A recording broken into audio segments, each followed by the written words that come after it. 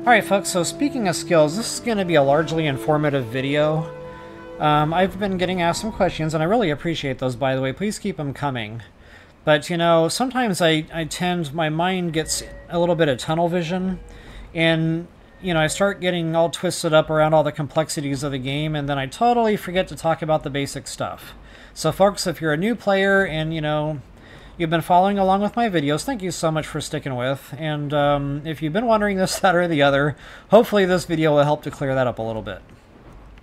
Alright, so first thing is first. This perk tree, guys, this can be very intimidating.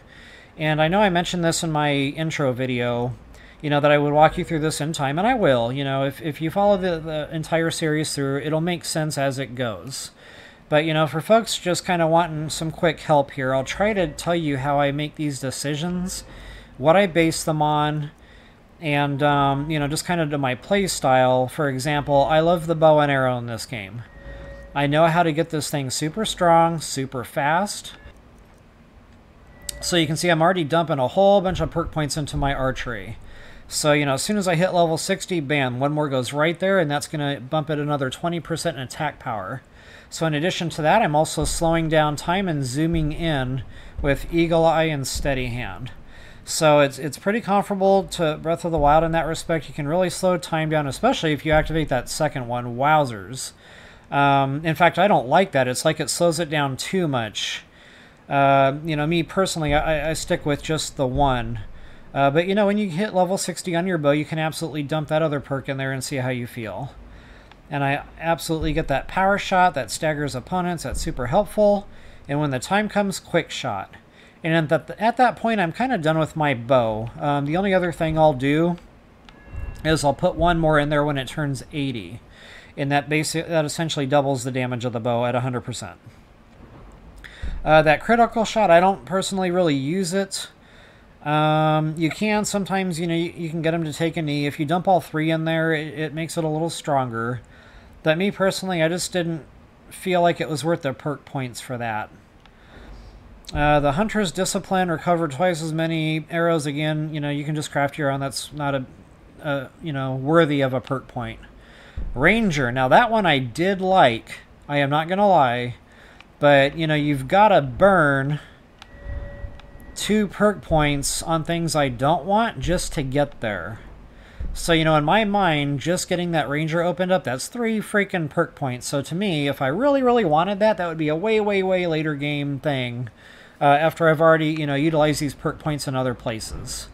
So guys, you got to play to your play style. If you're not a bow and arrow guy or lady, you know, and you like the one-handed weapons, the two-handed weapons, you know, you've got to put the perks where they benefit you in your play style. So now if you're a new player and you don't really know what that is, you might want to just go ahead and forego dumping a bunch of perk points into anything for right now.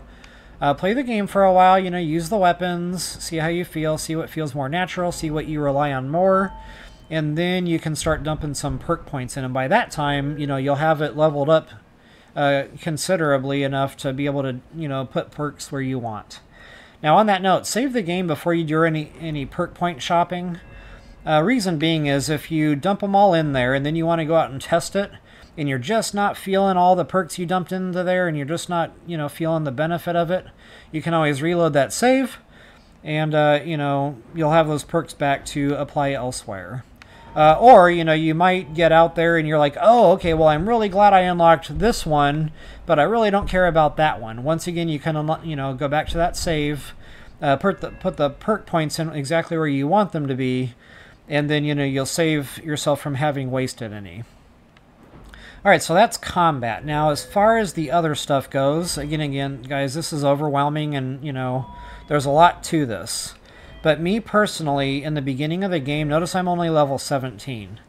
Right now, I am all about leveling my character. So for me, I prioritize the perks into the things I do to level my character.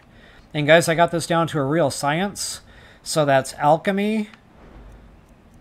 That is enchanting. Now, I don't have a lot of perks dumped into there yet, but I will here real soon. A couple more level ups here, and I'm going to get working on my enchanting.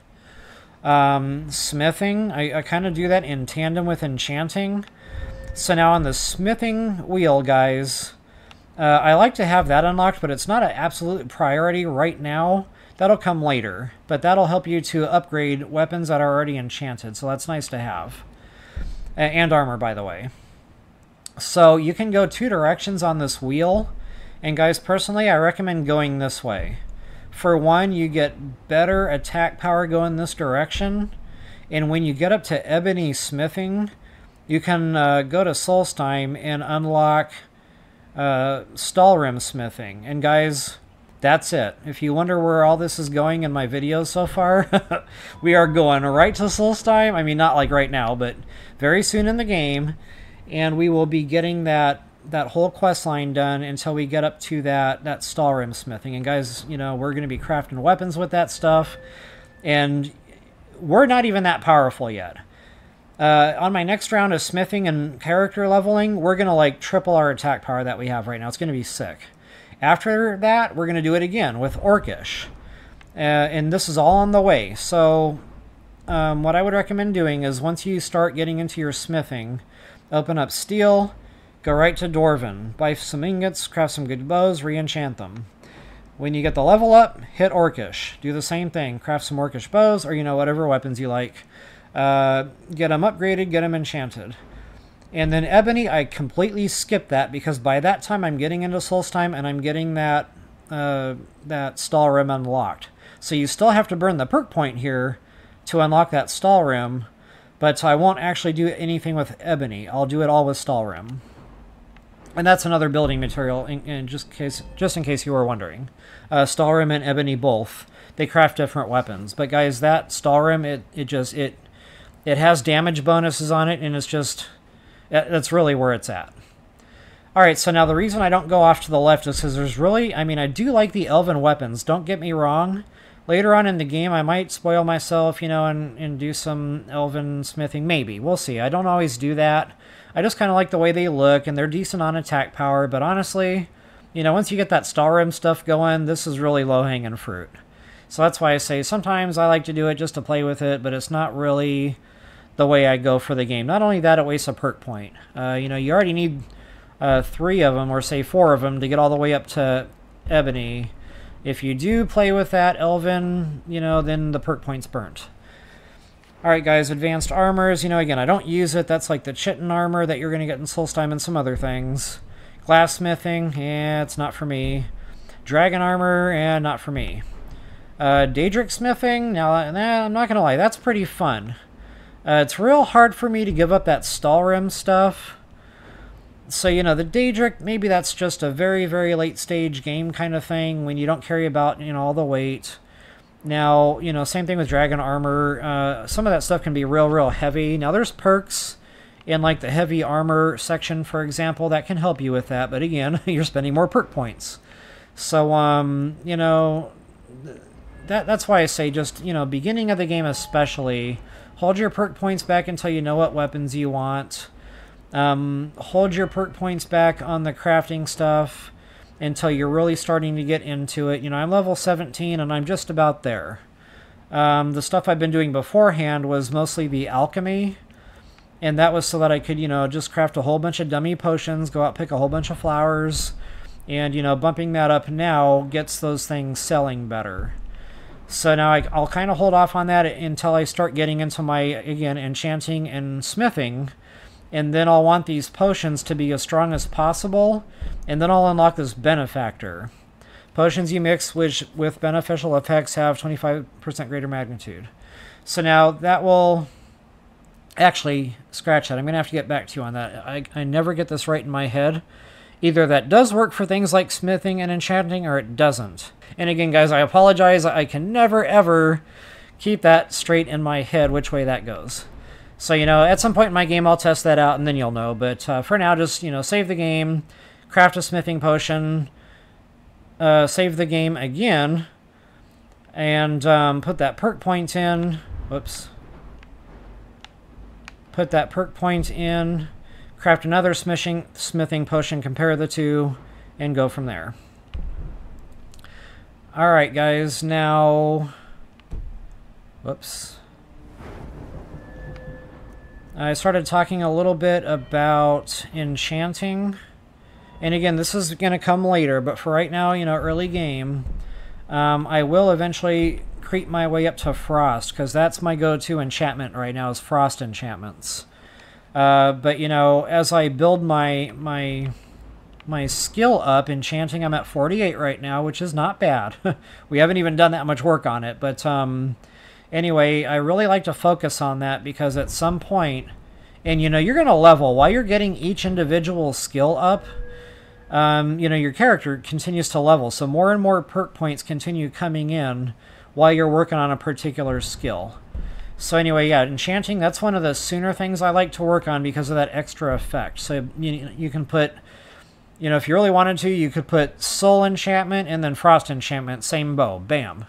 So, you know, you're getting all those attack damage bonuses from the frost damage, and you're still doing your soul trapping. Or if you really want to, you know, just make the attack power sick, you can do something like flame damage and frost damage. Or, you know, you can do something that absorbs. Or you can do just a number of things. Paralysis. So, like, you could do frost damage and paralysis, which is kind of funny to watch. So, you know, just a number of things. That extra effect really comes in handy. Not only that, you can craft, say, a ring. And you can put, you know, real good smithing enchantment on it, and then real good, say, alchemy enchantment on it. So then you can wear that one ring, and that's affecting both your alchemy stat and your smithing stat while you're working on those and wearing that ring at the same time. And the great thing about that is they all stack. So you can do a ring that way, a necklace that way, you know, the bracers that way. Just whatever you're crafting, you can put 2 enchantments on it. Wow. Okay, so the Schools of Magic, I would kind of caution against dumping a bunch of perks into these, especially early game. That should come later after you're done getting your character leveled up to, you know, a place where you feel good, confident, healthy, and happy. You know, you feel capable in combat. You're crafting strong stuff. You're enchanting strong stuff. You know, you're crafting good, strong potions. With alchemy, and you know, you're getting some points dumped into whatever your combat is of choice. Only then would I even consider, you know, going into some magic. If you're a really heavy user on magic, you know, you might want to throw a couple of perk points that way. You can also consider, you know, armor if you don't like how beefy your character is and you feel like you take too much damage. Now, I personally go light armor all the way. I hate the weight, and like I said, there's a perk point in here somewhere where you can, you know, reduce the weight.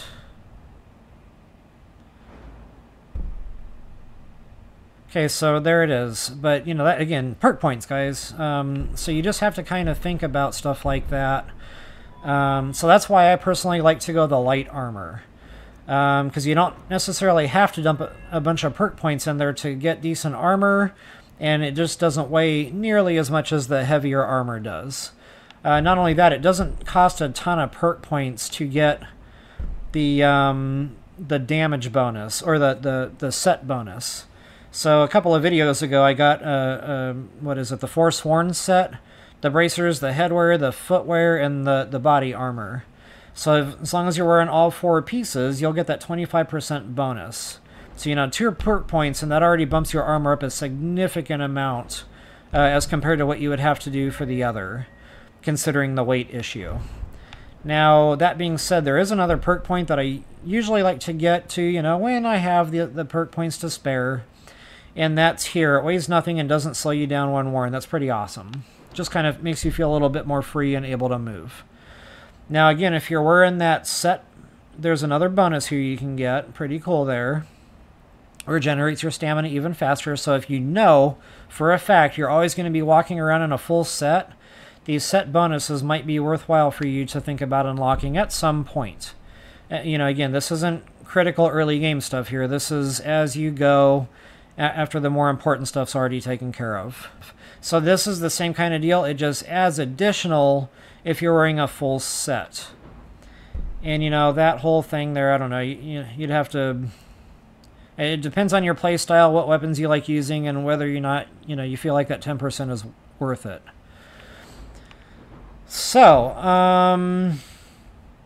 That's armor in a nutshell. Sneak, they're pretty self-explanatory here. The more perks you dump into sneak and the better you get your sneak skill up, the more you'll be able to kind of crouch down and maneuver around enemies without them knowing you're there.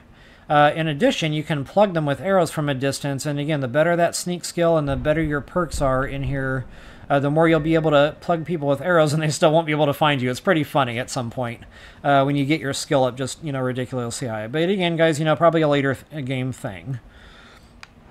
Lockpicking, personally, I don't bother with it. I don't find they're worth the perks unless it's way late in the game and I literally know what... I'm running out of ideas on what to do with my perks, and I might dump some into lockpicking. But all that really does is it gives you it makes it easier for hiccups. Makes it easier for you to find the sweet spot when you're lockpicking. But again, I didn't feel like the benefit it gave me outweighed the perk points I spent. Pickpocket, important for one reason. So you'll have to spend 3 perk points to unlock it, but guys, 100 extra freaking pounds of carry weight. So again, not a super critical early game, urgent matter. But yeah, at some point you'll see me starting to dump perk points in to get myself that unlocked. Speech. Yes, I already dumped 1 in there just to help with my buying and selling prices a little bit. Early game, I probably wouldn't recommend going over that because it's easy enough to make money with the method, with the cooking potions and all that. So, yeah, right now, I'd try to hold off until you get to 50 in your speech. Reason being is you can unlock that, sell any type of item to any merchant. And guys, that just really just makes it 10 times easier. You can take your inventory full of potions, and then you can visit all the mages on the map, and you can sell them the potions to get the money back for all the soul gems you're buying. So I do consider that, relatively early game important, but, it takes a while to get your speech up that high. So about the time my speech is getting up there, then I'll start paying attention to, perks going into that spot. Okay, I already talked about the magic stuff. Oh, one more thing on enchanting. That stacks with some of the magic stuff. So, again, not critical early game, but when I really want to get my enchanting up for that frost spell that I like to put on weapons, that stacks with destruction. And all of them do, by the way. All the destruction stuff on this wheel. So if you want to do flame, if you want to do frost, if you want to do spark or storm or whatever, electricity, all those stack with the destruction school of magic. Particularly these 3 right here. Augmented shock, augmented frost, and augmented flames. That fire spells do 25% more damage stacks with the enchantment on the weapon. So, again, not super critical early game, but when I really want to start getting my enchantments just crazy strong, I will definitely move into destruction and start amping those up as well. Alright guys, I know, I've been back and forth whether or not I wanted to cover a lot of this stuff, this early in the game, and honestly I said to myself, no, it's going to be information overload. People that are new to the game, it's just going to be too much. So guys, what I'm going to say at this point is if your head is already spinning, don't sweat it. You heard the information, don't feel like you have to memorize it all right now. What I would recommend doing, play the game for a while, as you're playing the game and things happen in your game and, perks are coming up and you're dumping stuff in, some of these things will kind of come back to you. And, at some point, if you're stuck, feel free to rewatch the video again at the time and, just kind of get a refresher, and, that should help you out. But you can reset the perks at some point, so if you're worried about your perks, and making a mistake, once you get that skill up to 100, you can reset it. It's called Legendary, and then it puts it down to the default. So, then it would say I got my illusion up to 100. Then I could do that legendary thing, and it bumps it back down to 15, but you get all the perk points back that you dumped into illusion. So then you have to, build the whole skill back up all over again, but you get the perk points back in the immediate time, so you can put them elsewhere. Then as you're working to build that skill back up, you'll get more perk points as you level, and then you can rebuild that skill that you went legendary on.